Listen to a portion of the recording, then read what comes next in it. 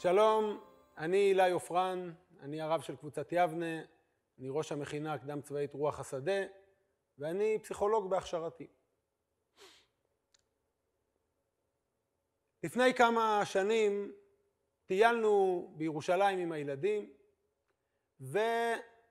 והתגלגלנו לרחוב שבו גרנו רעייתי ואני ממש אחרי החתונה.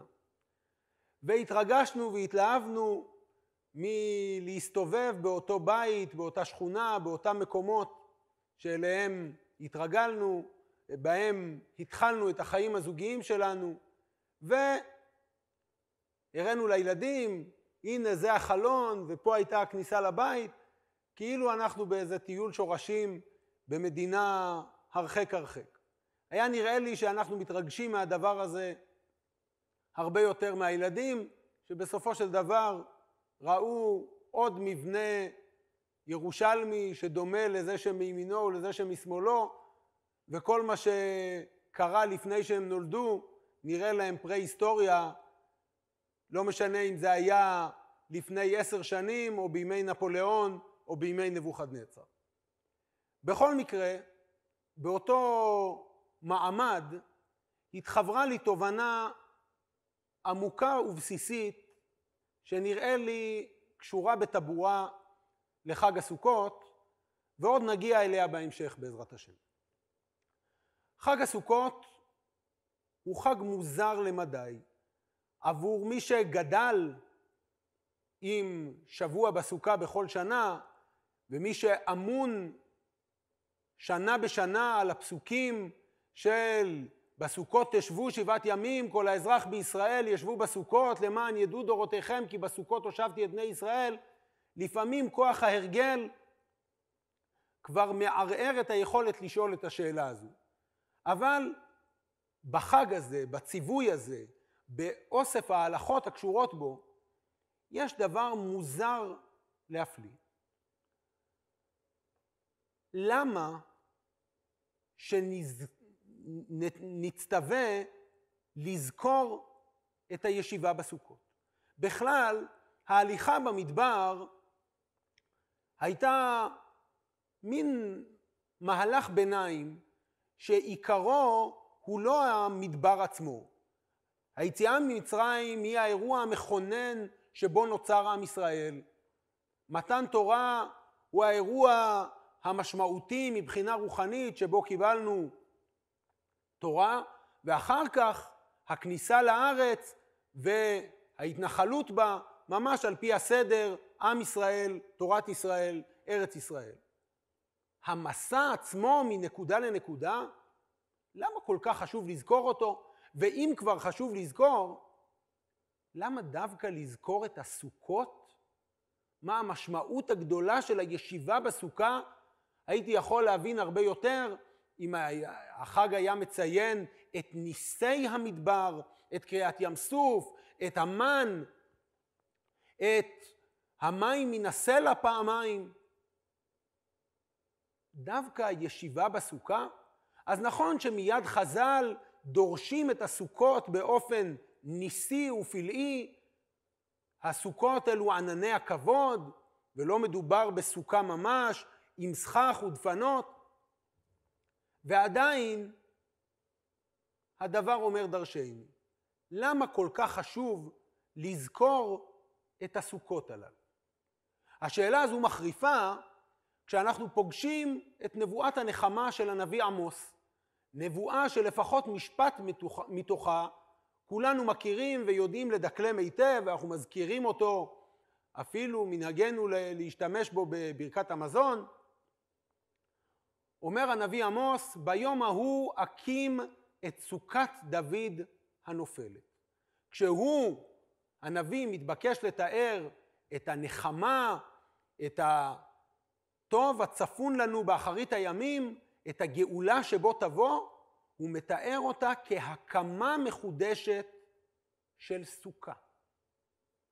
וכאן הבן שואל, מכל האיחולים שאפשר לאחל לעם ישראל, מכל המטאפורות האפשריות, מכל המשלים, מכל הדימויים, מה שמצא הנביא עמוס לתיאור שיבת ישראל לארצו, לתיאור השבת המלכות של בית דוד על כנה, מה שמצא הנביא עמוס זה רק סוכת דוד הנופלת. זה מה שאנחנו מאחלים לעצמנו, להיות כסוכה. בדברי הנביא מצאנו דווקא להפך, נותרה בציון כסוכה בכרם. זה תיאור של הבעיה, תיאור של החורבן. אנחנו מקווים לבניין הרבה יותר גדול ומפואר מאשר להיות רק כסוכה. כל מי שישב פעם בסוכה ויודע כמה חם בה בימי הקיץ, כמה קר בה בימי החורף, וכשיורד גשם תמיד בגשמים ראשונים בימים האלה של סוף תשרי, תחילת אוקטובר. למה הנביא בוחר דווקא בסוכה? וכדי לענות על כל השאלות האלה, הייתי מבקש להפליג למסע בעקבות המונח הזה, סוכות, בספרי התורה. הוא מופיע גם בספר בראשית, וגם בספר שמות, וגם בספר ויקרא, וגם בספר במדבר, וגם אחר כך בספר דברים. ובדרך כלל, סוכות, אין זה שם עצם ברבים שמתאר הרבה סוכה. סוכה ועוד סוכה הן סוכות. אלא בדרך כלל, כשהתורה מדברת על המילה סוכות, מזכירה את המונח הזה סוכות, היא מתארת שם של מקום. למען ידעו דורתיכם כי בסוכות הושבתי את בני ישראל, אמנם הפשט הפשוט הוא שמדובר במבנים ארעיים כאלה המכונים סוכה. אבל סוכות בתורה זה שם של מקום. או ליתר דיוק, סוכות בתורה זה שם של כמה מקומות. הפעם הראשונה שאנחנו פוגשים מקום שנקרא סוכות, זה כבר בספר בראשית.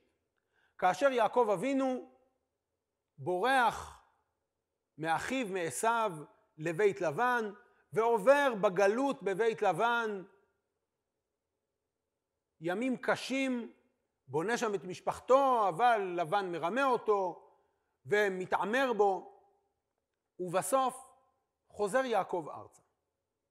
ואחרי שהוא עובר את מעבר יבוק, ואחרי שהוא נפגש עם עשיו, בדרכו לשבת בשכם, מספרת התורה, ויעקב נשא סוכותה, ויבן לו בית ולמקנהו עשה סוכות, על כן קרא שם המקום סוכות. והפסוק הזה, גבירותיי ורבותיי, הוא פסוק שזועק דרשנו. לא בגלל הסוכות, אלא בגלל המילים שמופיעות לפני כן. ויעקב נשא סוכותה, ויבן לו בית. המילה בית לכאורה פשוטה ומתבקשת, מי לא רוצה לשבת בבית, לכולנו יש בית. אבל זו הפעם הראשונה בספר בראשית, שמישהו מאבותינו בונה לעצמו בית. נוח ישב באוהל. נאמר בפירוש שאחרי המבול הוא יוצא, ובאותו סיפור אחרי שהוא נוטע כרם, הוא משתכר ויתגל בתוך אוהלו. אברהם אבינו יושב בפתח האוהל, יצחק מביא את רבקה האוהל לשרה אשתו, יעקב הוא איש תם יושב אוהלים, כולם תמיד גרים באוהלים. היחיד בספר בראשית שמסופר עליו שישב בבית הוא לוט, שמביא את המלאכים הבאים להחריב את סדום אליו הביתה, ואת הדלת סגר אחריו. הפעם הראשונה שמישהו מאבותינו בונה לעצמו בית, זה כשיעקב חוזר מבית לבן, אחרי שהוא נפרד מעשיו, ויבן לו בית. ועכשיו הפסוק הזה מקבל משמעות חדשה. יעקב בונה לעצמו בית, ולמקנהו עשה סוכות. אני יכול להבין את הרעיון, את הילדים שלי אני אושיב בבית אבן או עץ או משהו ראוי ויציב, ואת הבהמות אפשר להשקיע פחות. החידוש בפסוק הזה זה לא בניית הסוכות. הארעיות הסוכתית הייתה קיימת, אני מניח עוד קודם, היא דומה בזה לאוהל הארעי. החידוש הוא הבית, האיתן, היציב, הקבוע. ובאורח פלא, יעקב קורא לבית שבו הוא מתיישב, למקום, דווקא על שם הסוכה, לא על שם הבית. מה מביא לכך? שאלה טובה. הבית הזה לא יישאר ביתו של יעקב לאורך זמן. הוא ינדוד משם ויתיישב בשכם, ואחר כך גם משם יגלה וירד עוד פעם למצרים, ישוב ארצה להיקבר בה אחר מותו. גם הבית הזה שבנה יעקב יישאר בית זמני למדי. ועדיין לקרוא לבית על שם המלונה של הכלב, על שם הסוכה של הצאן, נשמע מוזר מאוד. סוכות הוא לא רק שם מקום חנייתו הראשון של יעקב בארץ כנען. סוכות הוא גם שם מקום חנייתם של בני ישראל ביציאת מצרים. התורה מספרת בספר שמות, וייסעו בני ישראל מרעמסס סוכותה. כ-600,000 רגלי הגברים לבד מטף, ואחר כך בפרשת מסעי, בסוף ספר במדבר, כשמתוארים מסעות ישראל, אז מתוארת יציאת מצרים, וייסעו מרעמסס בחודש הראשון, ב-15 יום לחודש הראשון, וייסעו בני ישראל מרעמסס, ויחנו בסוכות. אבל החניה בסוכות הייתה קצרצרה, כי מיד וייסעו מסוכות, ויחנו באתם אשר בקצה המדבר, וגם באתם הם עוד נוסעים, ועם המסורת של חז"ל, שלים סוף הגיעו בני ישראל עד שביעי של פסח, יוצא שהחניה בסוכות הייתה חניה קצרצרה, לא יותר מיום או יומיים, אולי אפילו כמה שעות. אבל פתאום אנחנו מקבלים תמונה שהולכת ומתבהרת. סוכות הוא מקום חנייתו הזמני של יעקב בבואו לארץ כנען. סוכות הוא מקום חנייתם הראשון של בני ישראל בצאתם למדבר. סוכות, מסתבר, בלשון המקרא, זה שם של מקום. ויכול להיות שזה מתחבר לאותה נקודה שהבנו רעייתי ואני באותו סיור ירושלמי, שפתאום הזדמנו לבית המגורים הראשון שלנו מיד אחרי החתונה. הבית הזה היה בית קטן, חסרונותיו היו רבים מיתרונותיו, צפוף, לא יכולנו לגדל שם את משפחתנו הרחבה. ובכל זאת, למרות שברור היה לנו מהרגע הראשון שלא זה יהיה בית חלומותינו, ושלא נחיה שם עם ילדינו המתבגרים, עדיין שמור לו חסד נעורים של הבית הראשון שהיה לנו.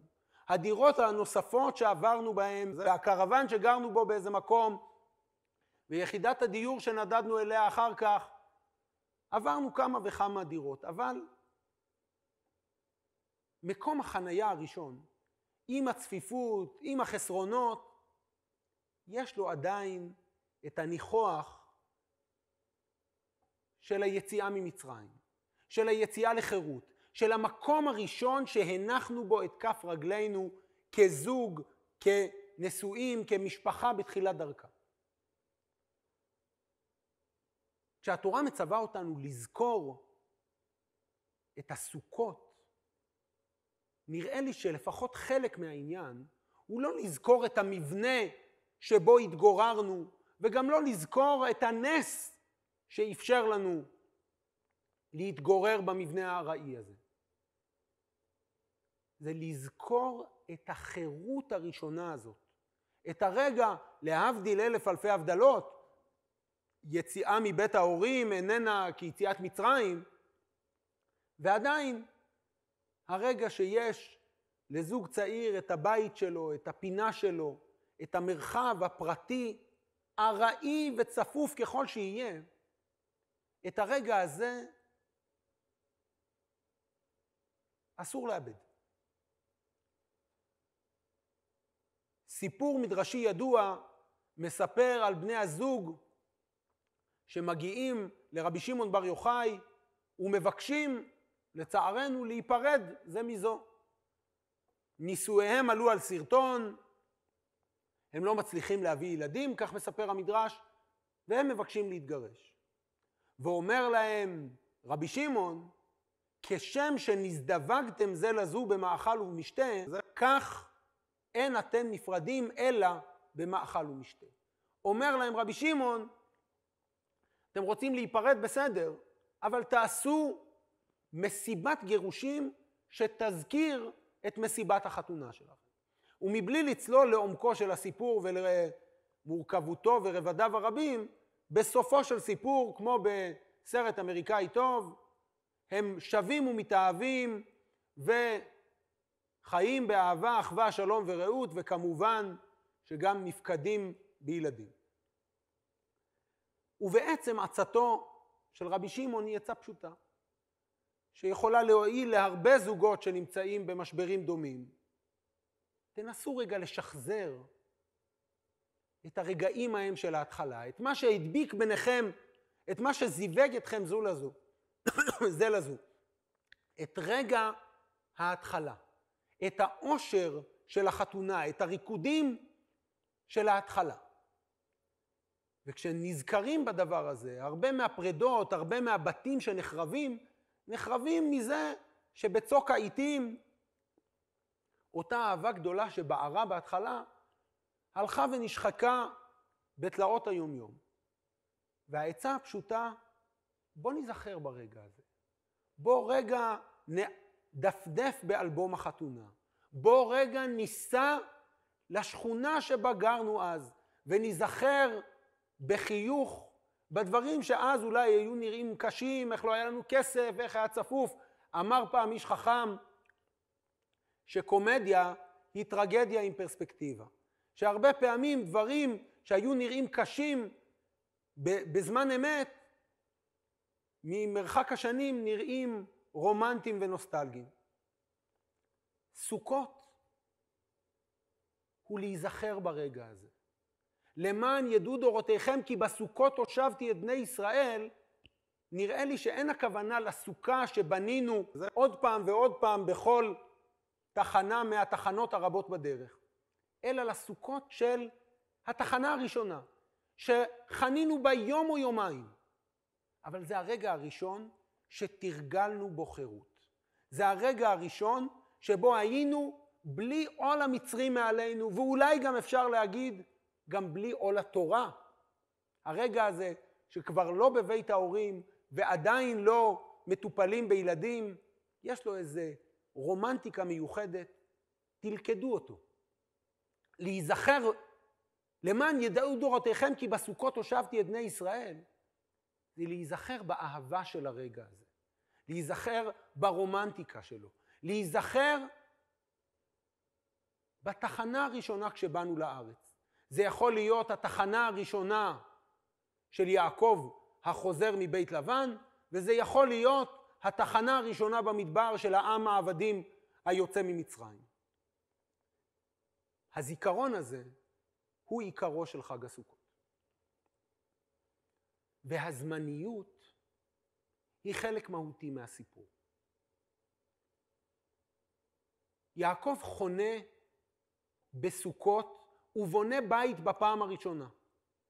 אבל בניגוד להרבה אנשים שבונים בתים וחיים באיזו תודעה מופרכת של קביעות, יעקב אבינו יודע שאין קביעות בעולם הזה. אנחנו יצורים זמניים וחולפים. למקום החדש, הפעם הראשונה שהוא בונה בית, הוא קורא סוכות. דווקא על שם הסוכה של הבהמה. דווקא על שם מה שבטוח לא יחזיק מעמד הרבה זמן. והדבר הזה יכול לשפוך אור על השאלה ששאלנו לגבי נבואתו של הנביא עמוס.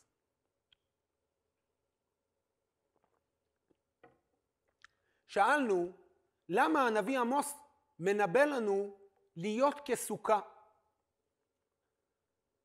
למה הכי הרבה שהוא מציע לנו זה להיות כסוכת דוד הנופלת. אני הייתי מצפה שהנביא ינבא לנו גאולה שהיא ארמון, שהיא טירה, שהיא מבנה גדול ומפואר, לא סוכה שבכל רוח שאינה מצויה יכולה להתכופף וליפול. ומי שעוסק בשאלה הזאת, כמו פרשנים רבים אחרים, הוא המהר"ל מפראג. והמהר"ל נותן לשאלה הזו תשובה שאילולא אמרה המהר"ל, אני ודאי לא הייתי מעז להעלות אותה על דל שפתיי. אומר המהר"ל שהנביא קורא למלכות בית דוד סוכה בגלל שמלכות בית דוד היא מלכות אלוקית. ולפיכך לא קראו בית שהוא בניין קבוע, אבל הדברים האלוקיים אינם בעולם הזה קבועים, רק הם עראי, כמו הסוכה שהיא עראי. תקשיבו טוב, חברים וחברות.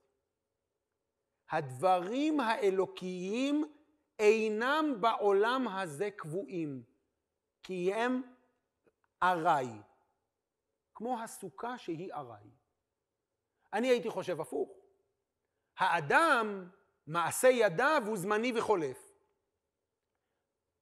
האלוהי הוא הנצחי והקבוע. אומר המהר"ל הפוך. בני אדם בונים דברים קבועים. מלכות אנושית קרויה בית. אבל מלכות בית דוד היא מלכות אלוקית ולכן נקראת סוכה. הוא מסביר המהר"ל בהמשך ואומר את דבריו בלשוני. כאשר אני עובר ליד אתר בנייה ואני רואה קורות עץ ובלוקים ומסעית בטון, אני לא אומר הנה בית. אני אומר הנה אבנים, הנה מלט, יום אחד יעמוד פה בית. אם אני עובר ליד בית הרוס, אני לא אומר הנה בית. האבנים, גל האבנים ומוטות המתכת, הם כבר לא בית, הם בית הרוס. אפשר לבנות פה בית חדש, אפשר להעמיד מבנה חדש, אבל את הבית שנפל אין להקים. לעומת זאת, לכולנו יש סוכה. היא נמצאת במחסן, היא נמצאת מתחת לאיזה, מתחת למרפסת, היא נמצאת בכל מיני מקומות מוצנעים. אבל מוטות המתכת שלה, ויריעת הסכך המגולגלת, ולוחות העץ או יריעות הבד, היא מצביעה עליהן. לא אגיד, יש פה מוטות מתכת ויש פה יריעות בד. אני אגיד, זאת סוכה. אומר המהר"ל, סוכה שאינו בית שהוא בניין גמור וקבוע, בקלות הוא חזר ומעמידו, לכן אם נפל שייך בו הקמה, ואף בשעת נפילתה יש עליה שם סוכה. אבל הבית, שהוא נופל וכבר נתבטל, בטל שם בית ממנו. אפשר לבנות בית גדול, מפואר, חזק, גבוה, טירות ומצודות. אבל כל הבתים, הטירות, המצודות שבנו בני האדם, נפלו. ואלו שלא נפלו, עוד ייפלו. מה שלא נפל בקרב, ייפול בפצצה. מה שלא ייפול בפצצה, ייפול ברעידות האדמה. מה שלא נפל לא בזה ולא בזה ולא בזה, הופל במזיד בשביל לבנות אחר תחתיו. מי שזוכר את התמונות שאי אפשר לשכוח, של מגדלי התאומים קורסים כבניין קלפים, סמל העוצמה של האדם המודרני מתמוטט. ונכון, כמו שיודעים רק חברינו באמריקה, הם העמידו תוך זמן קצר באותו גראונד זירו מבנה עוד יותר גבוה. וגם הוא לא יעמוד שם לנצח. אני מאוד מקווה לא לראות את האסון ההוא, אבל לכל מבנה אנושי יש סוף. סוכה לא תעמוד ברעידת אדמה. אבל רגע אחרי שהאדמה רועדת, ב10 דקות עבודה היא עומדת חזרה. מבנה שקרס ברעידת אדמה, שנים ייקח להקימו, וגם אז זה לא יהיה אותו אחד. אומר המהר"ל, הזמניות מאפשרת את הנצח. הדבר הקבוע, היציב, האיתן, הוא זה שנשאר קבוע. ועכשיו אני מבין את יעקב. יעקב בנה בית. פעם ראשונה שהוא בנה בית. וליקט אבנים ולבנים ובנה לעצמו מבנה בפעם הראשונה בתולדות אבותינו. אבל הוא זוכר את הבית של בן דודו הרחוק לוט, שבנה לו בית מפואר בסדום, ונמחק כלא היה. ויעקב, נבד בן נבד בן נבד, יודע שהבית הזה לא לנצח. והוא בונה סוכה לצאן, ובאופן פרדוקסלי, את הסוכה הוא יכול לקחת לתחנה הבאה. כשהוא יתיישב בשכם, הוא יכול לפרק את הסוכה ולהרכיב אותה שם. וכשהוא ינדוד משכם למצרים, הוא שוב יוכל לקחת את סוכת הצאן ולהקים אותה לרועי הצאן בניו בארץ גושן במצרים. מה שאי אפשר לעשות עם בית. אפשר לבנות בית חדש. ולכן יעקב קורא לבית שהוא בונה על שם הסוכה. מה שישאר פה במקום הזה, מה שניקח מפה לעתיד, זה לא את המבנה. זה אולי את הסוכה. סוכת דוד הנופלת זה לאחל לעם ישראל את הנצח. ארמון, טירה, מצודה, הם חולפים. על זה אומרת הגמרא, לעולם יהא אדם רך כקנה, ואל יהיה קשה כארז. אמנם הקנה מתכופף בכל רוח מצויה, אבל כאשר פוסק את הרוח, הוא עומד איתן. הארז עומד יציב ואיתן, והרוחות המזדמנות לא עושות לו שום דבר. אבל אומרת הגמרא, כיוון שנשבה בו רוח דרומית, עוקרתו והופכתו על פניו. וכשעץ הארז נחרט, אי אפשר לעשות איתו כלום כבר. אין לו הקמה. באופן פרדוקסלי, לסוכה, לקנה, לרכות היציבה פחות, יש יכולת הישרדות גדולה שבעתיים מאשר לעוצמה האיתנה. הגמרא במסכת תמיד מספרת כמה סיפורים מופלאים על אלכסנדר מוקדון. ואחד הסיפורים על אלכסנדר מוקדון מספר איך הגיע אלכסנדר מוקדון, המצביא הדגול, למדינת אפריקי. ומדינת אפריקי, כך מספרת הגמרא, היא עיר שכולה נשים. ונניח כרגע בצד את הניתוחים המגדריים שאפשר לעשות לזה בהמשגות מודרניות פמיניסטיות, בפשטות, כשאנחנו קוראים טקסט עתיק שמתאר את אלכסנדר מוקדון, המצביא הדגול, שמגיע למדינה שכל דייריה הן דיירות, כל תושביה הן נשים. ורוצה אלכסנדר מוקדון לעשות מלחמה עם נשות אפריקי. כי זה מה שעושה אלכסנדר מוקדון, הכובש הגדול, האימפרטור שכובש את העולם.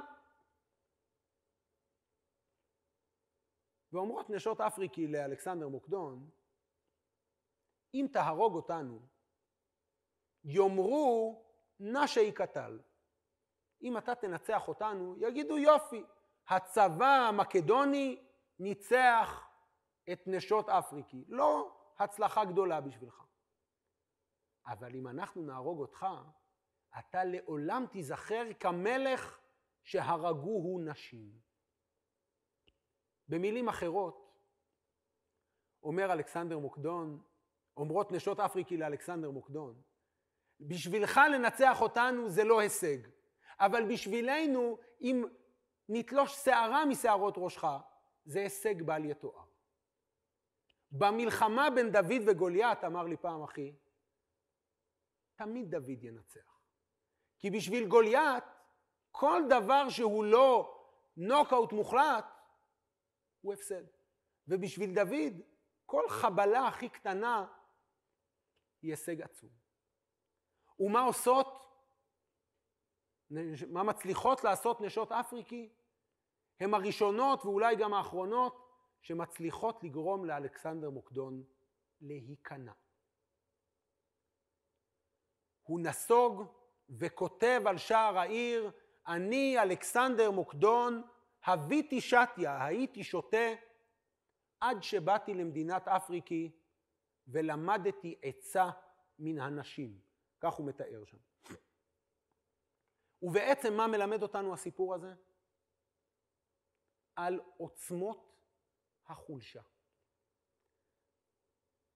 כמו שהסוכה הזמנית, אומר המהר"ל, קבועה הרבה יותר מכל טירה ומצודה, כמו שאת הסוכה של בוני יעקב הוא יכול לקחת ממקום למקום, בעוד את הבית שהוא בנה שם היה צריך להפקיר ליושבי הארץ כשנאלץ לגלות. כמו שלנו יש סוכה מקופלת במחסן ועדיין אנחנו קוראים לה סוכה, כמו שהבית שבו רעייתי ואני גרנו אחרי שהתחתנו היה בית זמני וחולף, אבל העוצמות שבו הם הדלק של חיינו, הם הנקודה שאליה אנחנו חוזרים כדי למלא את המצברים. כוחנו בחולשתנו. היכולת להיות קנה היא לפעמים משמעותית הרבה יותר מהיכולת להיות ארז. הארזים יישברו מתישהו, יתייבשו מתישהו. אפילו סלעים נשברים, אמרה פעם דליה רביקוביץ'. קנים לא נשברים. קנים, שום רוח לא עוקרת אותם ממקומם. דווקא הגמישות שלהם היא העוצמה שלהם. הסוכה היא הנצח.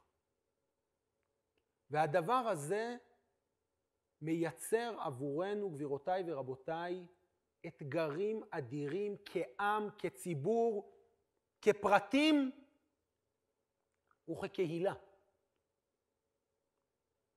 כי במשך אלפי שנים אנחנו היינו סוכה בכרם, מלונה במקשה. היינו יושבי אוהלים. היינו דוד מול גוליית. היינו הקנה המתכופף. ותקומת ישראל בדור האחרון מאתגרת את הרעיון הזה כמו שלא הותגר מאז ימי שלמה המלך. אנחנו כבר לא סוכה. וירושלים הגדולה והמפוארת שלנו חזקה ומבוססת מאי פעם. ואנחנו יושבים בית האלוהים לא בתוך היריעה אלא בבית הארז כבימי שלמה באופן מטאפורי. ובמלחמות שלנו אנחנו כבר מזמן לא דוד, אנחנו גוליית. והאתגר של להיות חזק הוא הרבה יותר גדול מהאתגר של להיות חלש. והיכולת להתמיד מבחינה חומרית, פיזית, אבל גם מבחינה רוחנית ומוסרית, כשאתה חזק ואיתן ומבוסס, ולהצליח פעם בשנה לפחות, לשבת בסוכה, לא רק במובן הפיזי, אלא להושיב את התודעה בסוכה. העיקר הוא לא בסוכות תשבו 7 ימים. יש לזה מטרה. למען ידעו דורותיכם כי בסוכות הושבתי את בני ישראל. לא רק הישיבה, התודעה הנלווית לה, הזיכרון של חסד הנעורים, של התלהבות הכלולות, הזיכרון של הצפיפות הראשונה, של חוסר הוודאות, של ימי החולשה, של הרגעים הפחות מבוססים שלנו. משם צומחת הגאולה. משם צומח החזון של הנביא של הקמת סוכת דוד הנופלת. נשות אפריקי הצליחו לנצח את גדול האימפרטורים בכוח חולשתן. אם הם היו חזקות, הוא היה דורס אותם עם צבאו האדיר. רק חלש יכול לנצח את אלכסנדר מוקדון. כוחנו בחולשתנו. ובעיניי זה תמצית המסר של חג הסוכות. חג שמח.